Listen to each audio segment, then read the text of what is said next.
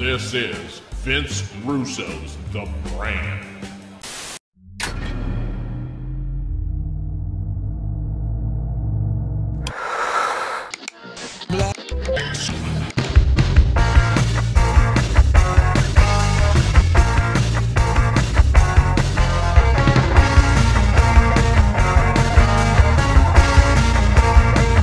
AlternaTV. Ladies and gentlemen, welcome to another edition of AlternaTV. I am your host, Brandon Stransky. After 2 weeks of having somebody join me on the show, I'm back to flying solo this week. Have a lot I want to get off my chest this week. So much to talk about. But first, oh man, the big piece of news. Big thing everybody's talking about. Harvey Weinstein. Wow. Just wow. Man. Whoo. No. What else is there to say besides that? Just wow. Here's the only thing that I can really hope about this. I just hope and pray that more people are come forward with with their experiences of people doing this in Hollywood. I just hope and pray that more people tell their stories and expose more of these people, and we get to the bottom of this. We expose all of them. We pull the veil. We remove the veil. We completely break this thing down and get all these bad guys out of there. I really hope that this is the opening of a floodgate, because I've been hearing so many stories. I just recently, or the other day, just watched this video of Corey Feldman back in, I think, 2011, talking about this thing, and everybody blew him off, and now, look at this. So, I guarantee you, there is more to it than just Weinstein. There is so much more to it, and I hope that we investigate, get to the bottom of this, and weed out these people that are responsible and their enablers. And again, I just want to extend my deepest gratitude towards those that came forward on this. Thank you for your bravery. Thank you for your courage. I wish I had that kind of courage to be able to come out and speak like this. Thank you for exposing these people. I can't thank you enough for that. Today's episode, though, is going to be a major snowflake melt fest. People have been going completely insane these past couple of weeks, especially ever since the Vegas shooting. Again, acting out on emotions and not rationale, reality, facts, and logic. Just people going nuts, running with whatever their feelings go. And, of course, the media always more than happy to stoke the flames and point them in the direction they want them to go. So today... during today's episode, we're going to take Alterna News and the Melting Snowflake segment and combine them at the end.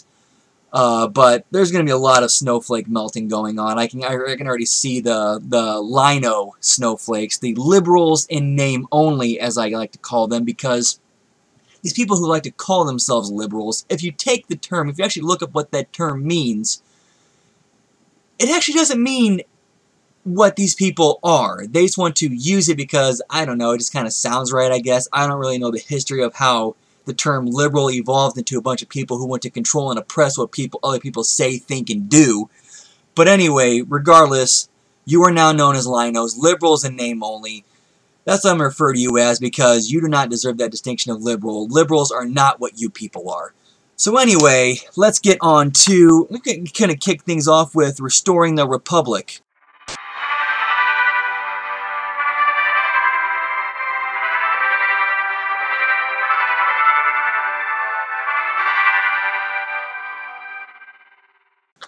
One big hot button thing that people are just kind of making the rounds once again is tax reform.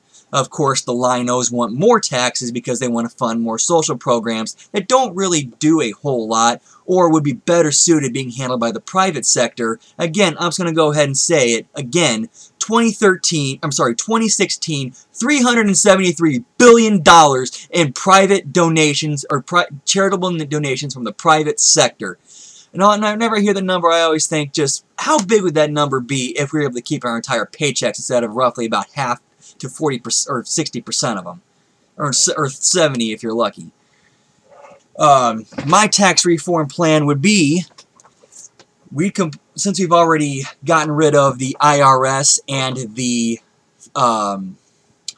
Federal Reserve Bank, we would open up a new agency to be named and determined later, which would kind of serve as a little bit of the enforcers, something that would eventually start phasing out as we start letting the private charities and foundations start taking over on this. We would have, how I would reform federal taxes at least, would be to have, basically have it every quarter, you would have the option of signing up for which federal social programs you would like to voluntarily donate your wages to, their description, what they do, what the name of it is, and how much you would like to contribute out of each paycheck. That way, you determine where those funds go. You determine how much and where they're used. You know, something, you know, that's more in line with the way this country is supposed to operate, through freedom, liberty, choice, making your own decisions, and not being forced through threat of jail time and being enforced through the barrel of a gun.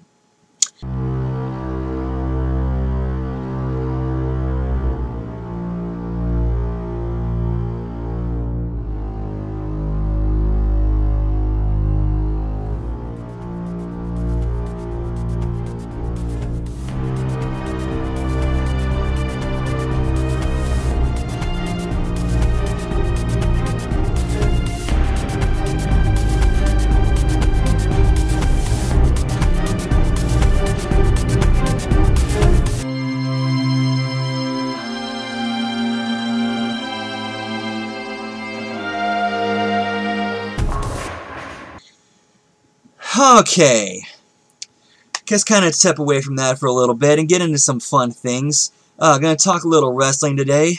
I'm sure, as you all know, they decided to take the belt off of the cruiserweight title off of Enzo, which is a dumb, in my opinion, dumb business decision. And Vince said it, you know, himself when he said that you don't take, when you the bloom's off the rose. You know, there's no getting that heat back. It's gone. It's gone. Even if you put the strap back on Enzo, it's not going to be what it was. You killed that heat dead. And I just don't think that was not a smart business move at all. You could, even putting the belt on him, from the things or the rumors or the reports I was reading, numbers were starting to go up. Like the number I heard was they jumped 205 Live up to the number 7th watched show on the network, and it's like, you make a decision that's clearly moving your numbers up, and then you back off on that. That's like when they put the strap on Edge for the first time back in 06 when he cashed in Money in the Bank, and then 3 weeks later they take it off of him, even though they're starting to see the ratings go up. What sense does that make? Absolutely none. But anyway, also the other interesting piece of news I'd like to talk about is the release of, or the launch of the Global Wrestling Network by TNA, or Impact Wrestling as they're going by now, or whatever they're calling themselves these days. I don't really know. I'll call them TNA. That's what I've always known them as. And you know, they already kind of discussed it, but on Alliance Tigers, Bears, and Disco. But if anybody who's interested, they also have a 30-day free trial. I'm personally just watching it strictly just to cram in the Asylum stuff, because I never got a chance to see it, and I plan on backing off as soon as that's done. And it's better quality than watching on YouTube and hunting it down. It's just easier that way, so I just plan on watching that and then just kind of canceling the subscription after that. But man, WWE guys, I don't know what to say after that decision to take the belt off Enzo. That made absolutely zero sense from a business standpoint. I mean, you're in the business to make money. Why would you do something that makes you make less money or lose money in this case? It's just mind-boggling the way that they're trying to run their business. Of course, nothing that, you know, Vince, Jeff, and everybody else hasn't already discussed, you know, at length multiple times. I'd like to introduce a new segment this week. I call it TOPCTDS, short for the only PC that doesn't suck, which is pop culture.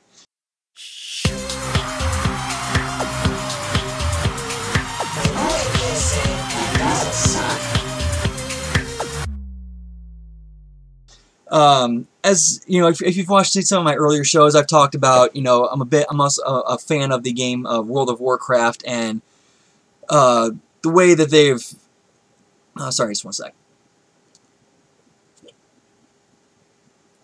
that they've handled the story. They've done some good, they've done some bad, but I am interested to seeing where this where things go from here, because how they spoiler alert, spoiler alert, spoiler alert, spoiler alert, skip ahead if you don't want to be spoiled. How they decided to end this expansion is, I certainly did not see that coming at all. I mean, not to, you know, not to try and toot my own horn here, but I kind of think I'm a little bit up to date and kind of good at predicting where they're going to kind of take the story, having played it so long, and understanding the characters. Yes, I'm a mark for it. Yes, rip me for it. I really don't. At least I admit it.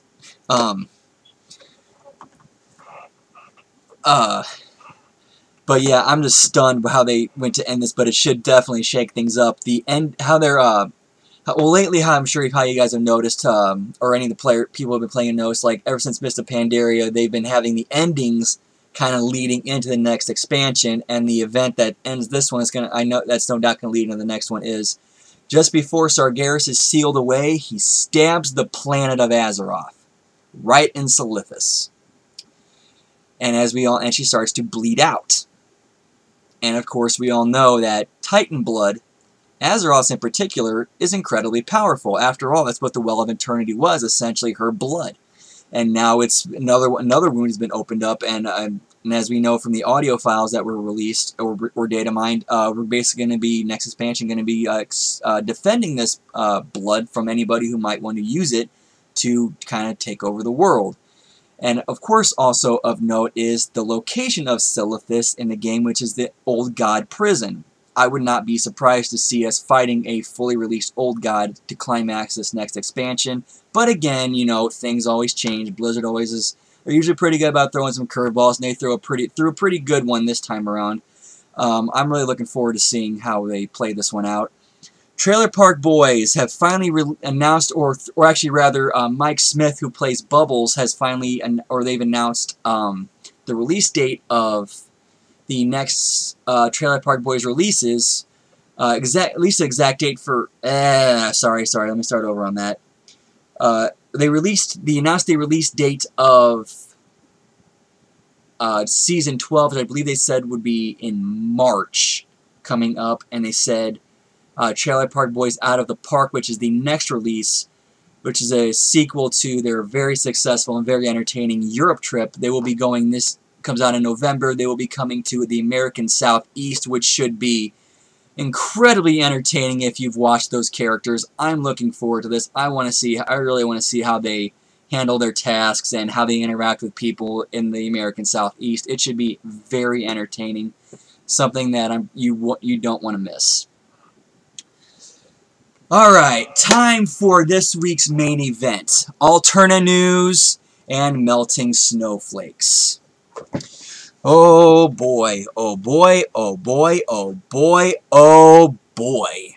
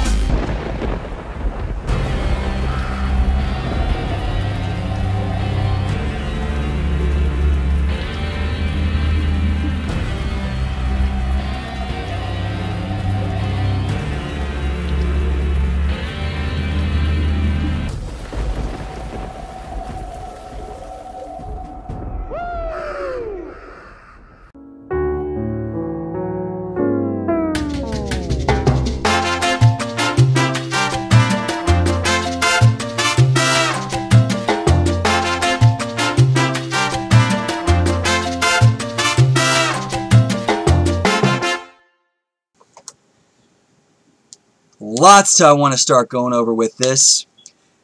This disgusted the shit out of me when I read this. This may offend some people, and if it does, I apologize. But I believe in freedom. I believe in being able to say what you want, do what you want, as long as you are not physically or doing it, not just physically, but causing harm or just any harm to anybody or their property. So California passed a couple of laws recently, one of which, I don't know why we are not jumping their ass for it, why the rest of the country is not all over them, where the federal government's not intervening.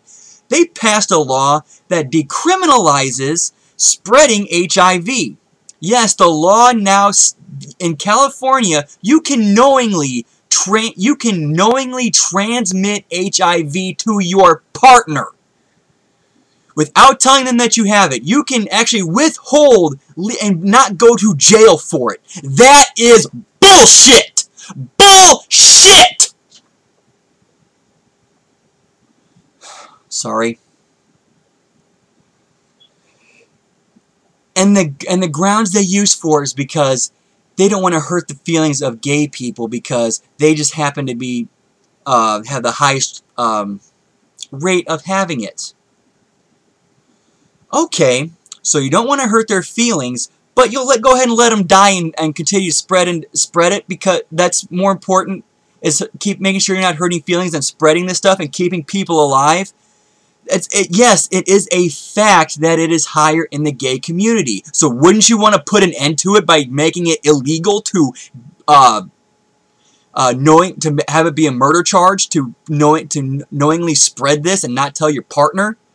It just doesn't make any sense to me. These people do not think on the plane of logic. And the other law they passed is you can now be jailed for using the wrong gender pronouns for people. I'm sorry, that is a violation of the First Amendment. It does not matter where you stand on that issue. It is a violation of free speech. Does not matter what your standpoint is. It does not change that is a free speech violation. And I would love to see how that holds up in the Supreme Court. It needs to be struck down immediately. The other big thing that went down is an executive or a move was made to remove the mandate requiring that employers cover birth control as part of health insurance. Now, I will say, I do not understand how birth control works. I am not a woman. I have never used it. I have no need to use it. I completely get that. However, I do not understand why this cannot be solved in the free market. I do not understand why this cannot be handled in a way that you can take... I don't understand how this can't be handled, or any type of health thing cannot be handled on the free market. I just don't get that. And if people want to explain this to me, I am open to discussion. I have no problem having an open dialogue about this. That is why this is actually the whole point of this, is to have an open dialogue, to challenge this and ask the questions and get the answers to them. That's how we move forward, by asking questions, by discussing, moving forward with this, instead of just going, oh, you're just mansplaining, or you're just white-splaining, or woman-splaining, or any of this. When we get so far up our own asses that we don't take the time to educate and talk to people. I'm openly saying, I am ignorant to this, but I also don't understand why this can't be handled with free market laissez-faire solutions. And if anybody has an answer to it, I am open to listening. We are totally open to listening. The problem is when you have these people that just want to go off and just think and just want to go off their feelings and just rather be offended than educate somebody. And I think that's the big issue that we have, that we need to get over ourselves, get over our egos, and just be open-minded. I'm sorry I kind of went off on a tangent and not off topic. I apologize. It's just sometimes, you know, when I have a thought, I gotta run with it. And of course, everybody's going crazy. Oh, we got to ban guns. We got to get rid of weapons. Here's the thing about the Second Amendment, and George Washington himself clarified what the Second Amendment means when he said that citizens need to be armed in a way that they can protect anybody who would wish to cause them oppression, including their own government, which means you need to have the firepower to fight them back, and that includes assault rifles. Sorry, folks. Now time for the official melting of snowflakes. Remember the whole Weinstein thing?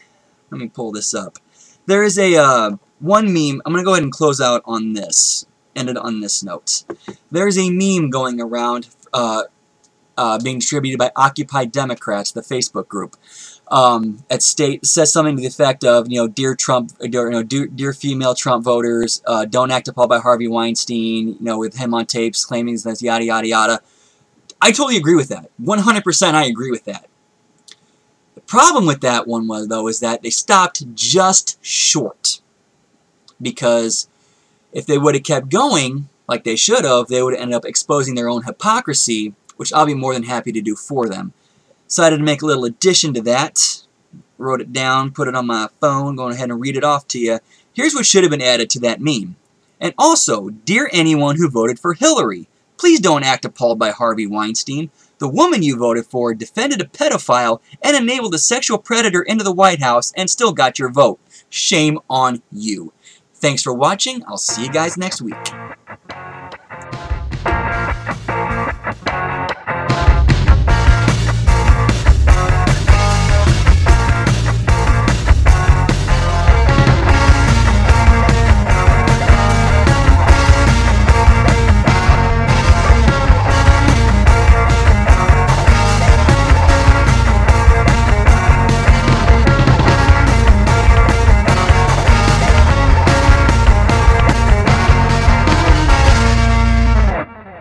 This is Vince Russo's The Brand.